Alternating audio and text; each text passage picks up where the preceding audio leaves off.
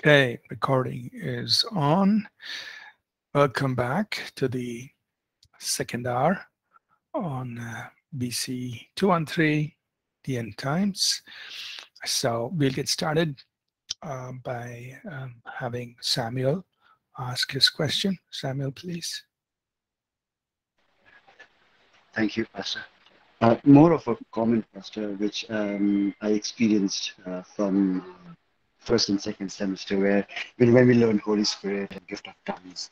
Uh, so we learned something in the class, but when I was talking to other people, that's when I realized that there are other divisions, and some of them don't believe in the gift of tongues and the reason they have.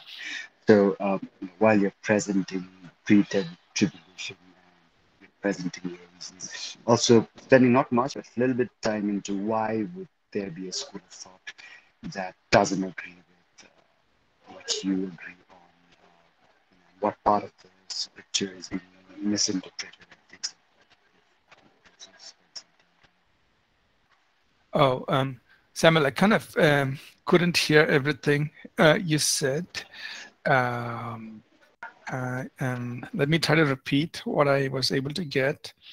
I think you said that when we talked about in the Holy Spirit course in the first year, we talked about the baptism of the Holy Spirit, speaking in tongues, and so on. But then you also found out that there are other views on that. And then what were you saying? I didn't get it clear. Sorry, can you hear me okay now, Pastor? Okay, yeah. So in the same context, Pastor, when you present a pre-tribulation theory, I think for me at least, because I don't right now have a particular standing, but probably I was thinking it would be helpful to know why the other school of thought exists, what parts of scripture has been, I think, interpreted differently. So we go with one understanding, but then when we encounter someone with a different understanding and they show certain scriptures, it kind of creates a borderline confusion. So if there is in the scope of this course to also see like why some people wouldn't agree and what would be their statement of confirmation, I think that would also help me at least. Okay. Sure. So good. So as we go along this, in the course, as we progress in the course, I will definitely highlight, why certain people would have a different position based on certain scripture texts, and why do we, differ from that point of view. So I will definitely highlight that, but but what we won't be able to do is delve in depth, on each of the views, because then that'll make it like a very, very long and also sometimes perhaps very confusing. But I will definitely highlight and say, okay, here's one reason why somebody would say there's a mid-tribulation rapture instead of pre-tribulation. For example, when you come to Revelation 14, you'll find that there's Jewish people who are caught up there into the heavens, and they refer to as the first fruits. And so some people use that text in Revelation 14 to talk about a mid-tribulation rapture. And then you come back to Revelation 20, and people may use the text over there to talk about that as one of the texts to talk about a post-tribulation. So I'll highlight those things as we go along, but it'll be more comments in passing rather than points of emphasis. Okay, I will do that. Okay, so any other questions before we continue forward? All right, so let's go back to the PDF that we were looking at, just to, as we just lay the foundation, introduction to this whole thing. So in our approach to studying the end times, as I was mentioning, point number 3, there is openness, meaning we are aware that there are different positions, but I'm also stating upfront the position that I'm coming from, or from which this course is going to be presented, because of my own persuasion of it. But then we are open to listening to other positions and so on. Okay, and so what are the positions? What are the different positions? These are just the main ones. Okay, there's not all. They're just so many other other kinds of positions people take. Anyway, so the main one. So the dispensational pre-millennialism. So it means we are supporting two things. We're supporting a dispensational understanding of Scripture, and I will explain that a little later on. That means dispensation simply means ages or time periods, right? So we are saying that in the outworking of God's plan with the human race, there are distinct dispensations or ages or time periods. So for instance, right now, we are in the dispensation of the church, or the church age, or the time period of the church. So that's the meaning of the word dispensational. We explain it a little later on, okay? And pre-millennialism, that means there is the millennial, the 1,000-year reign of Christ.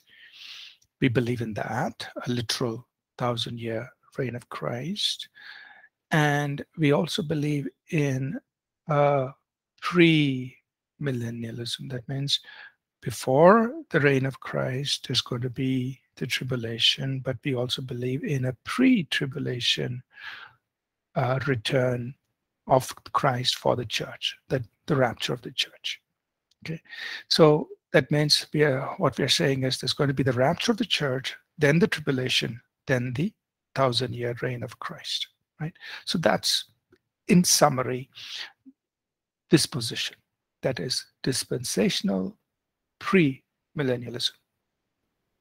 Then there is a different position which is referred to as historical pre-millennialism, because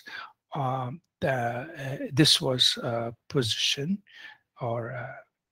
held by some of the early church fathers, including Irenaeus, Polycarp, Justin Martyr, so on. So what did they think? They understood that the return of Christ would be just before the millennial, the 1,000-year reign, and but it would be at the end of the 7-year tribulation. So in modern terms, it would be referred to as post-tribulation pre-millennialism. So historical pre-millennialism is the same as what we would refer to as a post-tribulation. That means they said, or they understood as, the church will go through the 7-year tribulation, then Jesus would come and usher in the 1,000-year reign. So that was the traditional understanding. And so I will explain as we go along why we differ from this. Why do we believe in a pre-tribulation rapture of the church, and why we take that position? I will explain that. I'll give you reasons. Then there's another position. Now, don't get confused by all this. It's just that, people have a different understanding of where certain events would take place in the prophetic timeline. And that's why there are these different positions. But generally, we all agree on the coming of Christ, on the fact that there is going to be a tribulation, there is going to be a millennial reign, and we all agree with that. The post-millennialism believe that this millennial is not a literal 1,000-year reign where he will rule, but they believe that it's the gradual, progressive spread of the gospel throughout the earth, and which is happening, and then Christ will return at the end of this, this so-called, I mean, they don't look at it as a literal 1,000 years, so we just a millennial. It's thousands of years where the gospel is going to be spreading, and the gospel will increase all over the earth, and then Jesus will come, and he will, the great white throne judgment will happen. So that's the position of the post-millennialism. So basically, they look at 1,000 years, 1,000-year reign, which Revelation 20 talks about, not as a literal 1,000-year reign, but as a time period where the gospel is being extended on the earth into the lives of people. And then after that time period is over, Jesus will return. Okay, that's this position. And the last one that just to be aware of is what is referred to as an amillennialism. That means it doesn't mean that they don't believe in the millennial reign. What they believe is in a now millennial reign. That means it's happening from the time the church that Jesus defeated, Jesus rose from the dead on. He's reigning, but he's reigning through his church, and then we just move into this this time when Satan will be taken out of the way, and we move into the eternal kingdom. So they're looking at it as from the resurrection of Christ on. Right? So it's like a millennialism, meaning they don't believe in the millennial, but what they are saying is from the time Christ rose from the dead, his reign began, and it will continue, and then he will just usher us into, he will take care of the wicked, and he will usher us into the eternity future. So it's in one sense this whole 1,000-year reign it's like it started off from the resurrection of Christ, and it will continue through till the end of this age, and Christ will come, judge all of us, and take us into eternal. So that's another position. Now we respect people who have different positions. It's okay. We're not going to argue and fight with each other on this. But of course, there are certain things we cannot compromise. That means we cannot compromise on the reality of God's kingdom. And so I just listed some other things here, right? So we cannot compromise on these things. That means there is the nation of Israel, there is the church, there's his covenant of grace, God has his covenant people, we all have one hope, one faith, one Lord, one Spirit. Christ will return. That's clearly stated in the Bible. Now, we may differ on when he returns, on our understanding of when he returns, but he's going to return. There is going to be the resurrection of the dead. The Bible states that very clearly. People are going to be judged. The Bible states it very clearly. There are going to be new heavens and a new earth, very clear. So these are things we cannot take away. It's there in Scripture. When these things, or the sequence of events, people may differ in their views. And as we read Scripture, you will understand why. But the fact is, the things that are stated and will happen. So we can't do away with that. Right? Christ will return. There will be the judgment. There will be new heavens and the new earth. And also looking back, Jesus is Lord. His work on the cross cannot be negated, and people have to receive him as Savior, and there is the responsibility, the Great Commission. So these are things we cannot compromise. We hold to these as truth, but we will definitely be open to people who have different views and positions. Now, as I stated earlier, the approach we are coming from, or our position, is dispensational premillennialism.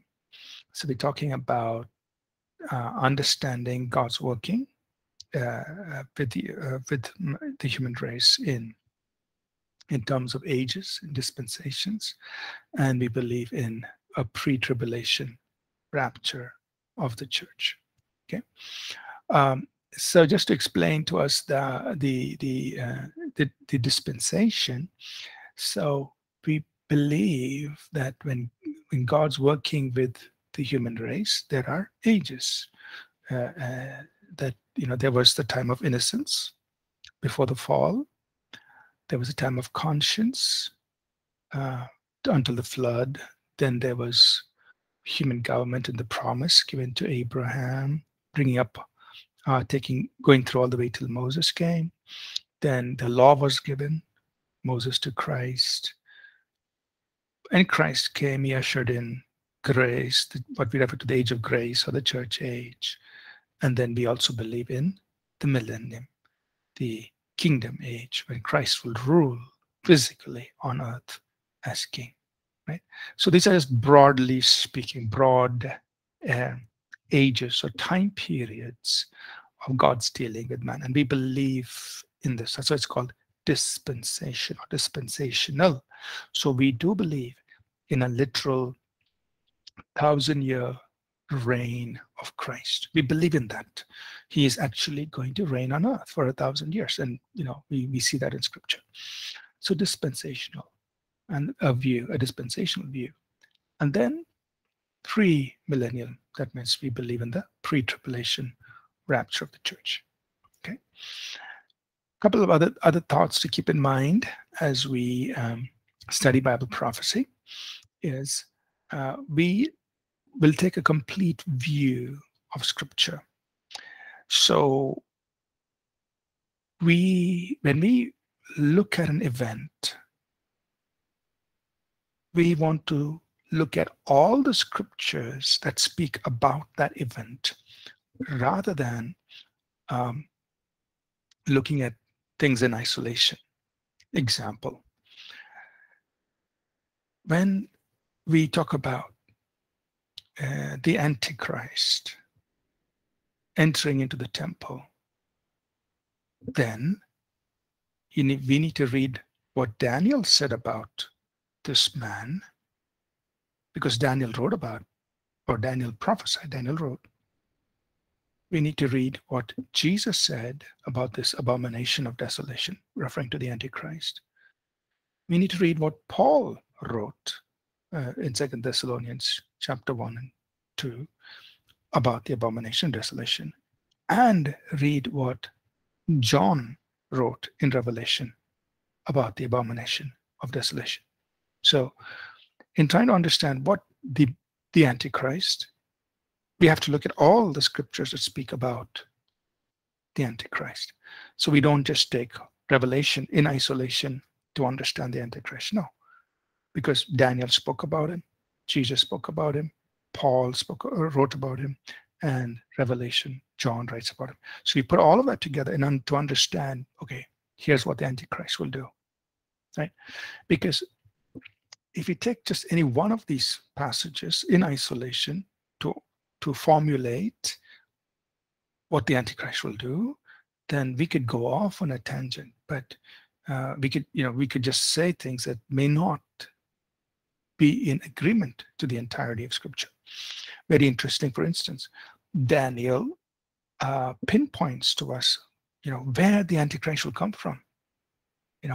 He talks about the Roman Empire, which was broken down into, which later on was taken on by the Greek, Alexander the Great, the Greek Empire, which was later on broken down into 4 parts.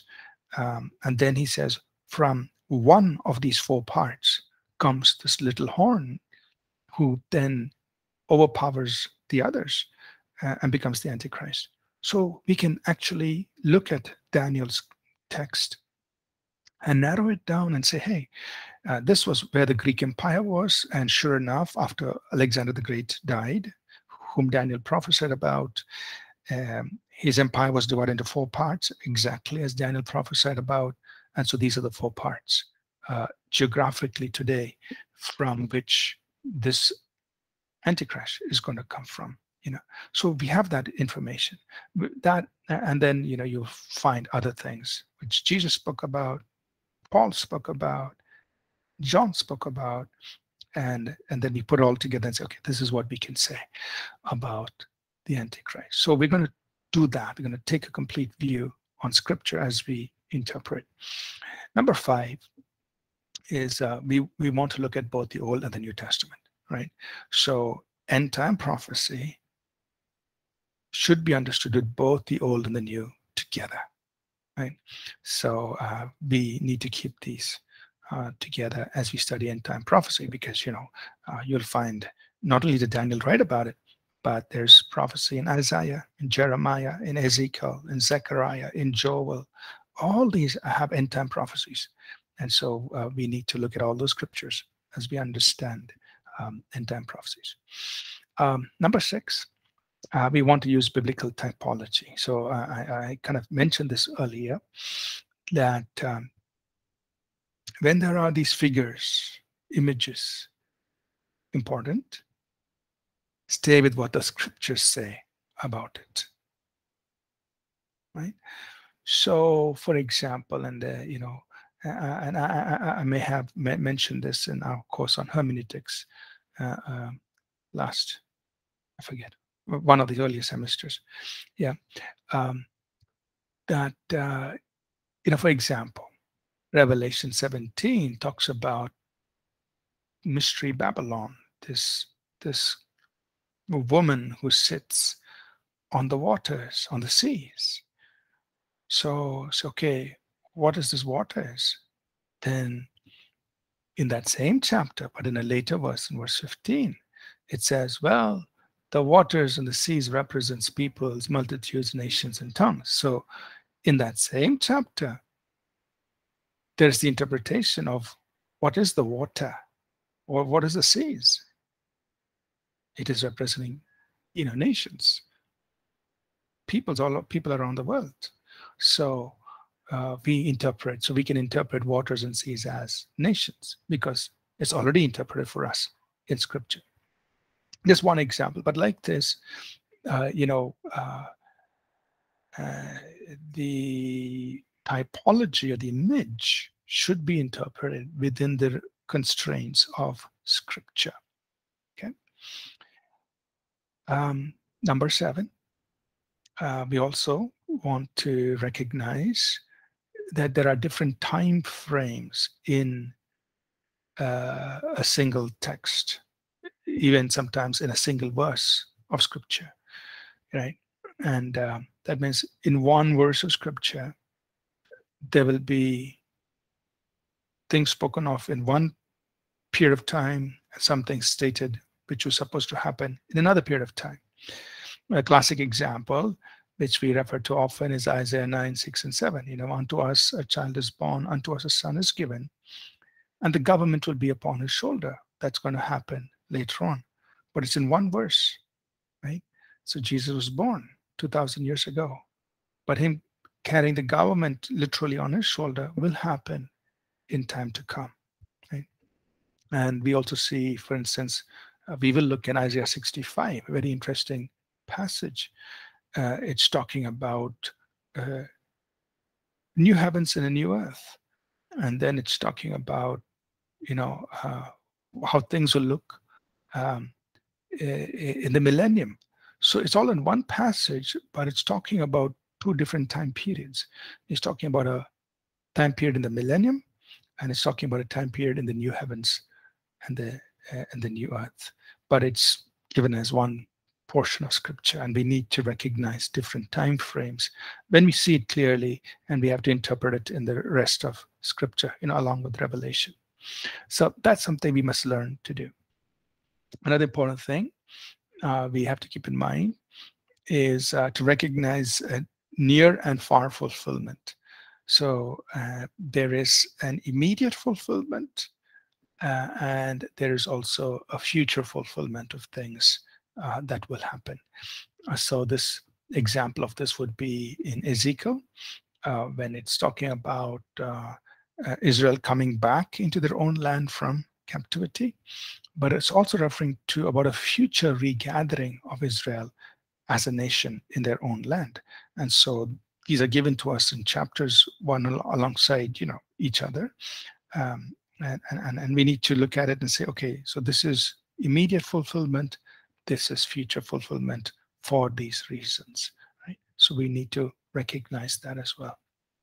And lastly, I just want to mention that, look, that there could be unexpected ways for fulfillment, that God may surprise us, that how this is going to be fulfilled. Example would be in Revelation chapter 11. It's talking about the two witnesses whom God will send, and they will be ministering towards the second half of the 7-year tribulation. So they come on the scene in Revelation 11 when the temple has been desecrated, and Revelation chapter 11 takes us through the whole, the ministry of these two witnesses. And then it says there that when they are killed and their bodies are on the streets in Jerusalem, it says the whole world will see them. Now, maybe, let's say maybe 50 years ago, how would that happen? It's like, hey, how can the whole world see two people who are dead in the streets of Jerusalem? But today, not today, but maybe with time, say 30 years ago or something like that, with television and with subsequently with the internet and so on, and with the communications that we have, sure, if two people are lying dead in Jerusalem, the whole world can see them because of the technology we have. But maybe 50 years ago, 100 years ago, that would not be possible, right? But now we can see that some of the things stated in Revelation 11 can actually happen in our time. Now, this is an unexpected way, but it actually is a fulfillment, or will be a fulfillment of Bible prophecy. So just keep ourselves, minds open to those things. And lastly, it is that, it is true that, our understanding of the timing of certain things can change. As things become clearer, they may be, possible to change. So I don't want to, say that my way is the right way. We don't want to do that, but we want to do it very humbly, respectfully, and say, like, this is why we believe what we believe. Things will happen in this sequence of events. Okay.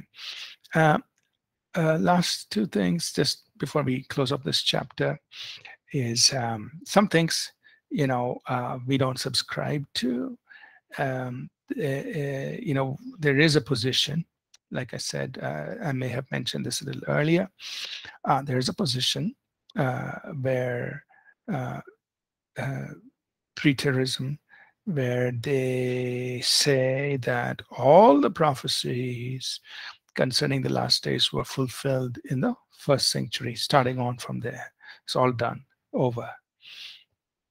And so we don't subscribe to that, obviously. Otherwise, we won't be looking into the future, looking at how these prophecies could be fulfilled.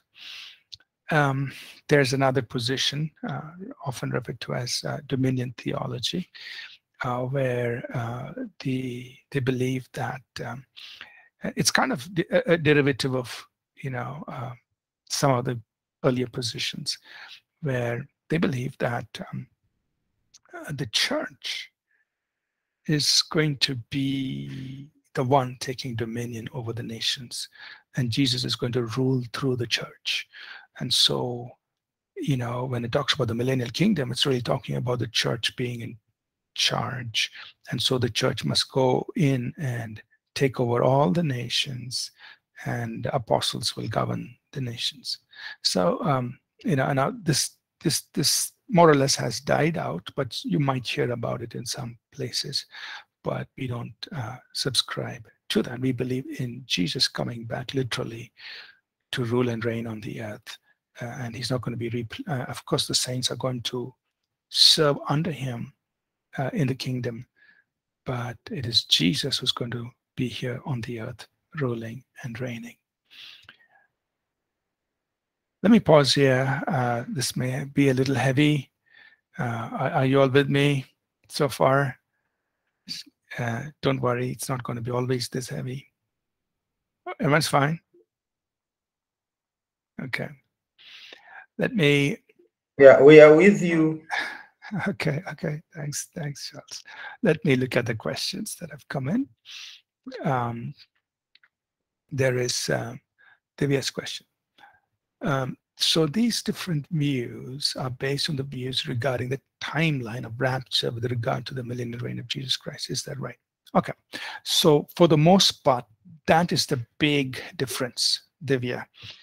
The positioning or the timing of certain events, that's all, right? So that's why it's called, premillennial, postmillennial, or pre-trib or mid-trib.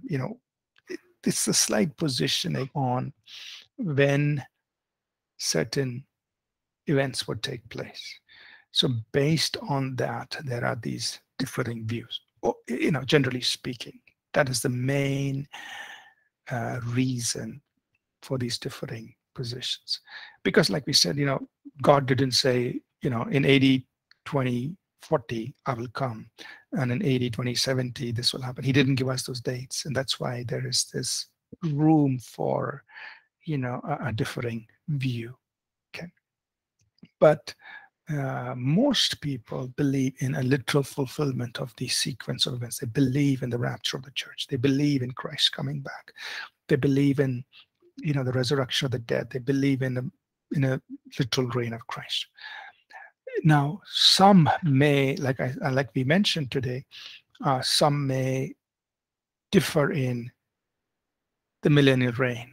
Like we said, some may say, well, it started from his resurrection, or he's reigning through the church, things like that.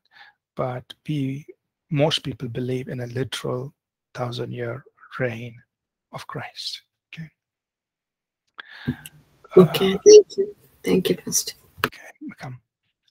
Christopher's question: will there still be a rapture in historical pre-millennialism?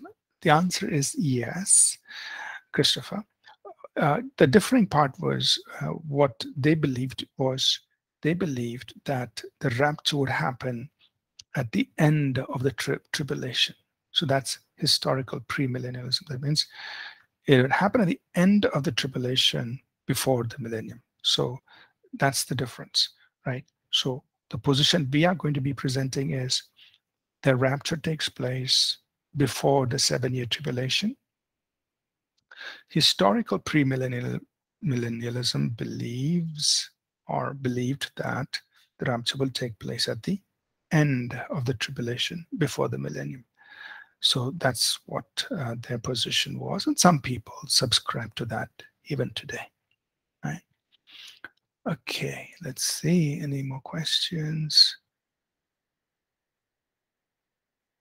Okay, so Charles, there's say something about replacement theology.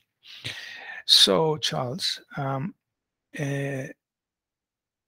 in a sense, what replacement theology's summary is, the church has replaced Israel. That's in summary. Do we subscribe to it? No. We believe, and Paul brings this out very clearly in Romans chapters 9, 10, 11, that the church has not replaced Israel, but God is working with both the nation of Israel and with the church. And that's why I think in somewhere in the notes I mentioned that we believe in God is still working with Israel, and God is working with the church, but he's bringing us to become one new man. That means everyone who's born again, whether you're a Jew or a Gentile, we all are brought into Christ. But we don't believe that God has taken his hands off of Israel and the church has replaced Israel. No, we believe God is still working with both. And Paul states that very clearly in Romans 9:10-11. Is that okay, Charles? Another question from Charles. I hear of the sign of 2 fingers that Jesus flashed as multiples of 2.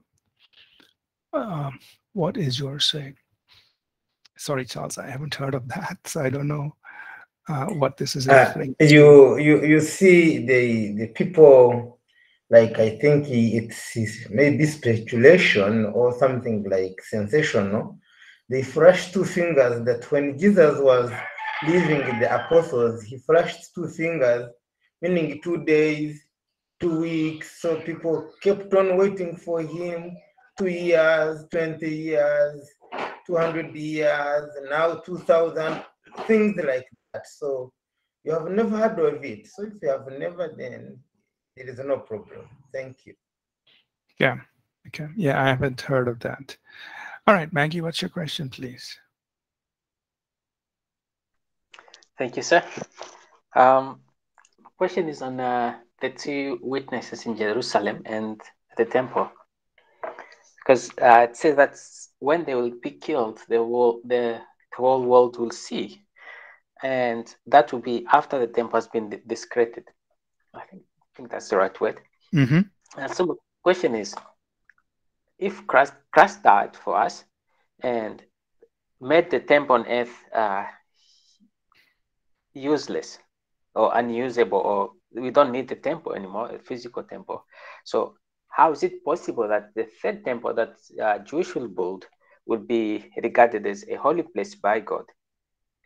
And say, was it that does the Bible here is using the word temple as a figurative figure, just as a figure, or is it literal temple?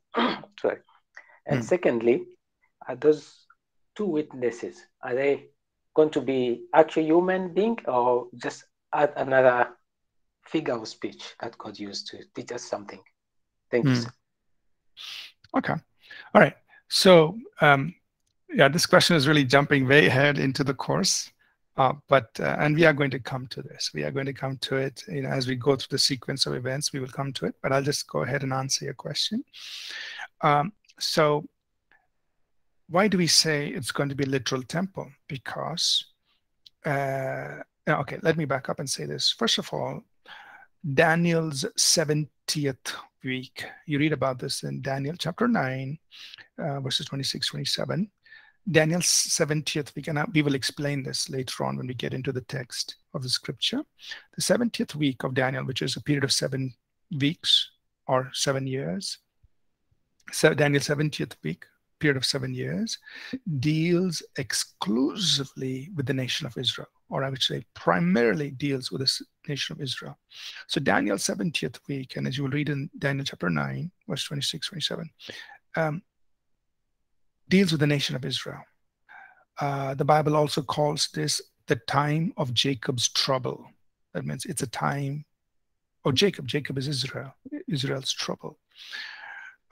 So it has to do with the nation of Israel. Now, what happens in the desecration of the temple? Very clearly, Daniel tells us, Jesus tells us, Paul tells us, and Revelation John tells us. The Antichrist goes into the temple, sets himself up to be worshipped. So it cannot be a figurative thing. It has to be a literal temple. And Daniel specifically says that the sacrifices will be stopped. So that means the sacrifices are going on, and they will be stopped. So again, literal temple.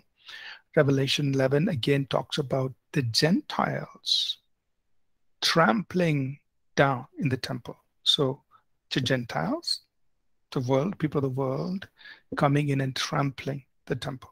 So again, there's a literal temple. Plus, when you look past that, when you look into Daniel chapter 12, and also when you look into Ezekiel chapters 40 to the last 4 chapters of Ezekiel, so that is, I think, 44 to 48, it talks about this millennial temple, meaning the temple practices are continuing in the millennium. During the 1,000-year reign, the temple will be there and sacrifices will be offered in the temple during the millennium. So it's not only the temple during the tribulation, which has to be a physical temple for these reasons. It has to be desecrated, sacrifices was being offered, the Gentiles are going to trample down. But you also find the temple in Ezekiel continuing on, the sacrifices continuing on during the millennium. So obviously the question is, why? Because, like we said earlier, God is working in the church, but he hasn't stopped working with Israel as a nation. And one of the reasons, and Daniel clearly tells us, in Daniel 12, about this temple being there. And one of the reasons is, the scriptures don't state it, but we can think that probably God is going to use this as a constant reminder to the nation of Israel about the sacrifice of Jesus Christ. That's probably a reason why there's going to be a millennial temple with sacrifices continuing during the millennium for this reason, right? To remind them about the sacrifice of Jesus Christ. So to answer your question, the temple, as we understand it, as we see in the scripture, is a literal temple. The 2 witnesses are literal people, because you find in Revelation 11 describing that they have a ministry that impacts the world. They do signs, wonders, and miracles.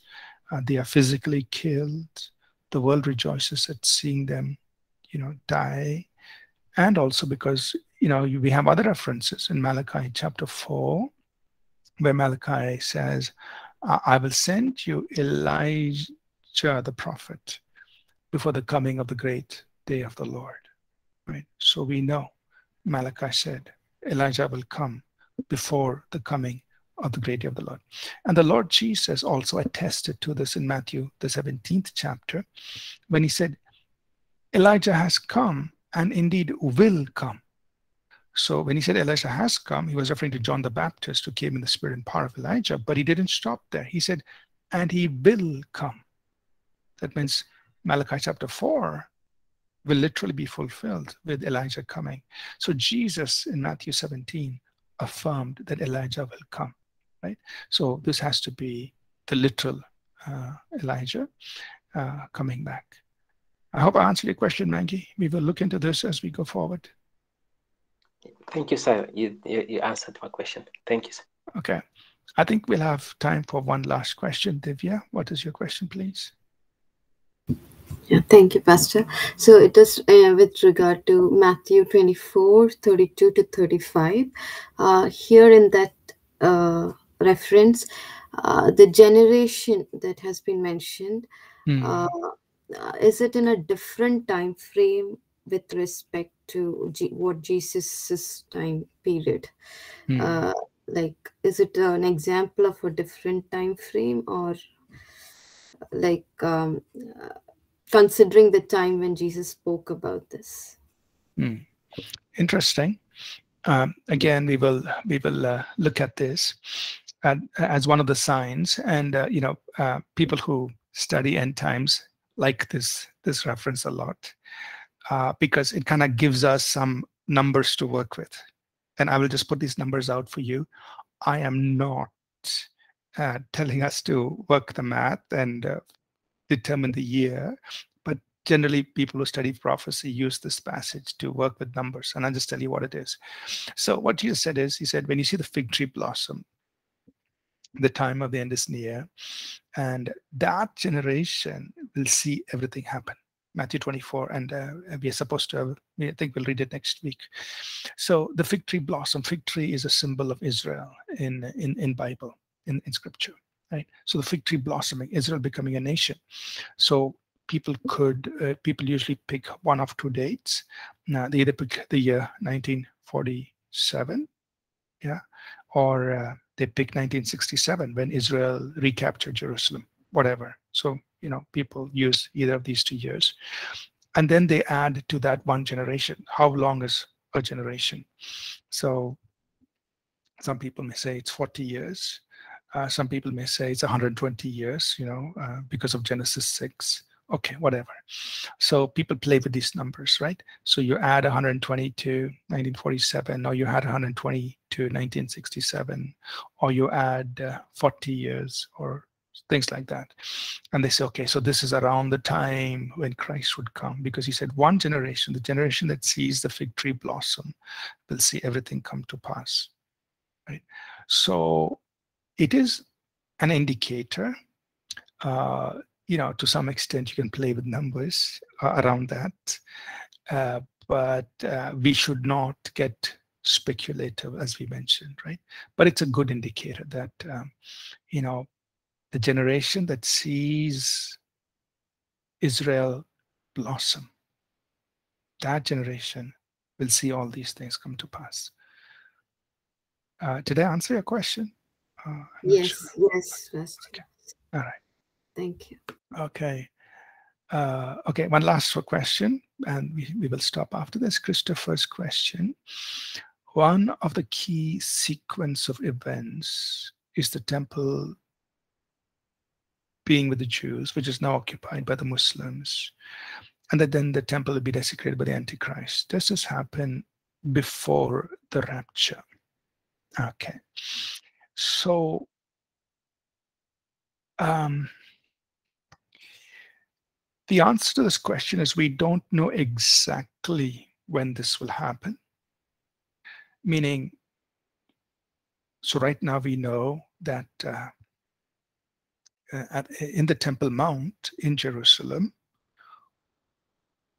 the major part of it is occupied by the Arabs, the Muslims, right? They have the Al-Aqsa Mosque that's been built there, and there is the Temple Dome.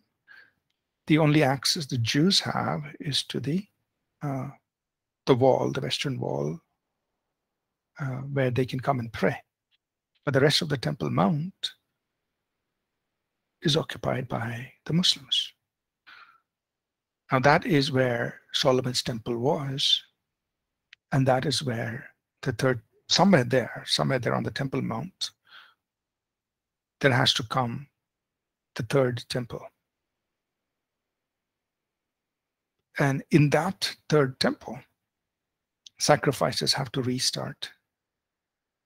And in that third temple, the Antichrist would come and set himself up to be worshipped.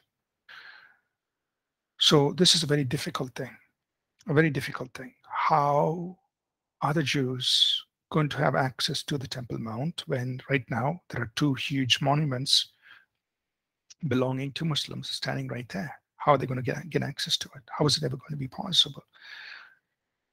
We don't know. But the fact that there is going to be a literal temple, like we just said earlier, is there in Scripture. When exactly is this going to happen? Is it going to happen before the rapture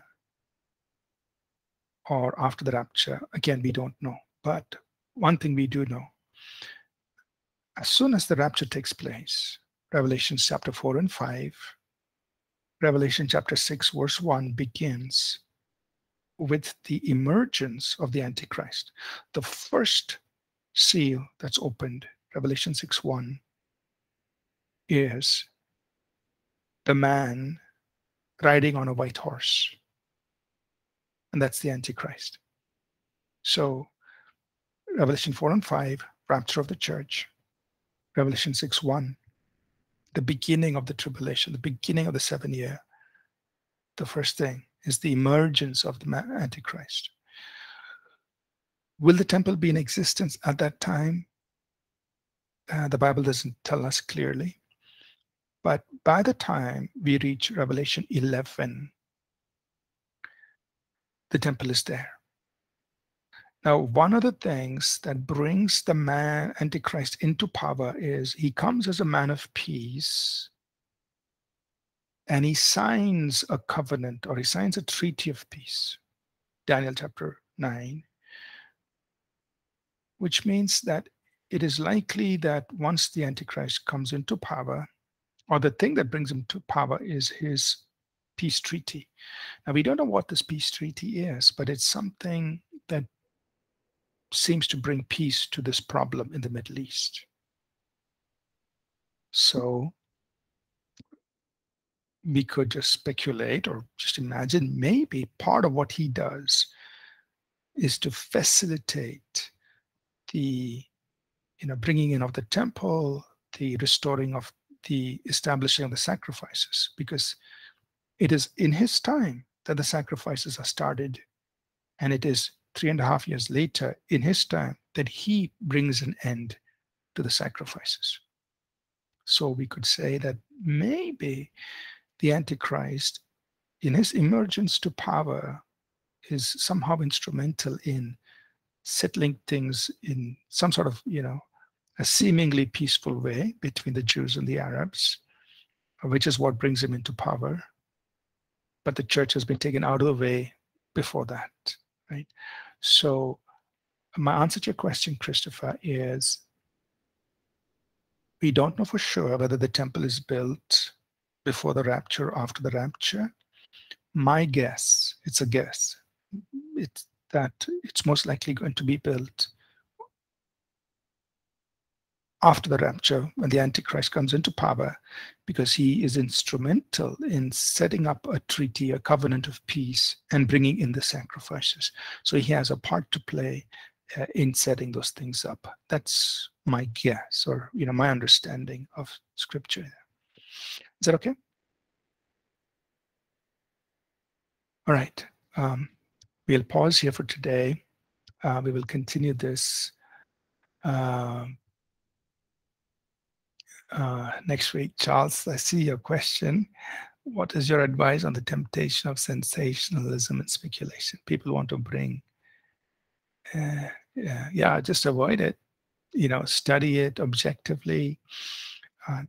Study the scriptures humbly, knowing that we don't know everything. We may not be right on everything, but we are doing our best to understand scripture, and intentionally avoid being sensational and speculative on things. Okay. All right, let's pause. Okay, Anita asking question, reference for pre-tribulation rapture. So Anita, we will give about 10 references. I think it's coming up in a later chapter. We will go through it in detail. Okay, and I will give you all the notes and the references for that. So try to prove that. Okay. So it'll come up. Let's pause here for today. I want somebody to please close in prayer, and then we will dismiss, please.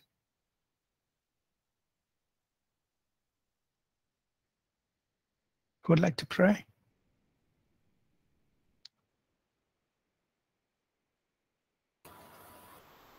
Holy Father, we thank you, Lord, for today's study.